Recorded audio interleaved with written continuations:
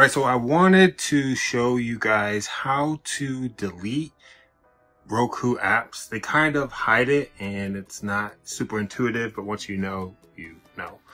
So what we're gonna do here, we need to just find an app that we want to delete. I don't have Discovery Plus, so let's try this one. And on the remote control, right, check this out. You're gonna hit this star key, right? It looks like an asterisk. Hit that, and boom, we get this little menu. From inside of this menu, we can either move the app. I'll show you what this does.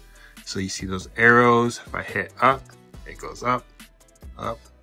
Maybe I don't want to move it over. No, I want to move it down. I'm gonna hit OK.